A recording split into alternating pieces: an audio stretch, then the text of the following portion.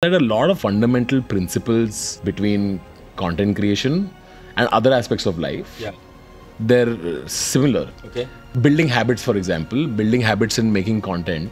There's no reason why a YouTuber who is consistent uploading can't apply the same frameworks that made him consistently upload Into a business. into a business or into fixing their health, into other aspects of their life. Because it requires research, curiosity, discipline, consistency, all those It's all the things. same. It's all, every Naval Ravikant tweet is applicable across these fields. यार तू कितना कमाता है?